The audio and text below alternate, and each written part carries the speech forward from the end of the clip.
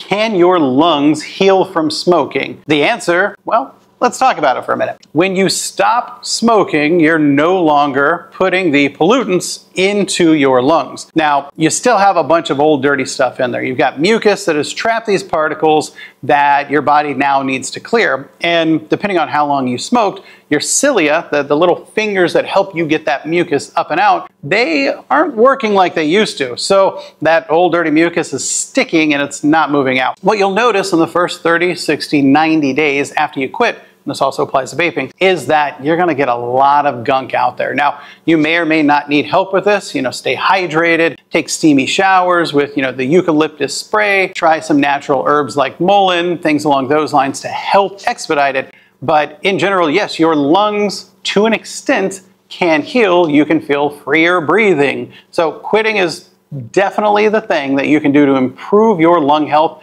the most.